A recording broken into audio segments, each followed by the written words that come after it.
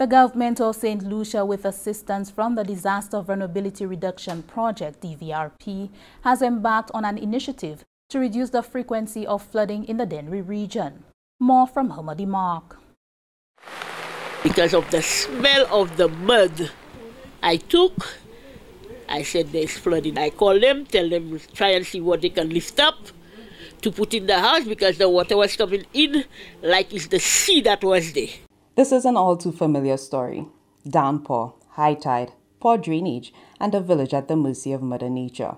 Dennery village is below sea level, basically. And when the tide is high, water comes in through the drainage system and builds up. I'm the parliamentary rep. When it rains in Dennery, I can't sleep, okay? Much less the individuals who live in the low-lying area. On October 6, 2010, Hurricane Thomas inundated the village of Dennery. The flooding was aggravated not only by torrential downpour, but a very poor drainage system.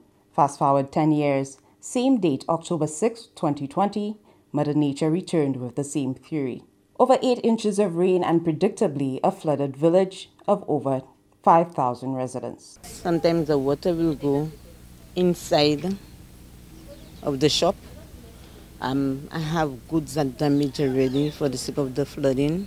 Sometimes if I buy some goods, like today, tomorrow flood, I have to further things. November 17, 2020, the skies opened up, and once again, Dennery was a casualty community. The Government of Saint Lucia, with the assistance of the Disaster Vulnerability Reduction Project, DVRP, have embarked on an initiative to reduce the frequency of flooding in this region with a meticulously engineered drainage system. This drain where we are here now, it's coming from an area called Green Mountain. They tapped into it at one point up behind the school. And that is where most of the water coming down to the main drain is. So until this subsides a little, then the other one carry. But now with what they're doing now, they widen it and you have the turn as it goes with the turn. So with the water pressure, both of them would be running parallel to each other. It picks it up and that should make a difference, a big difference. The drainage network is designed to efficiently channel stormwater into various courses to accommodate up to a 1 in 25-year rainfall event. The system includes a series of interconnected open drains, slab drains, and road culvert crossings, totaling approximately 1,000 meters.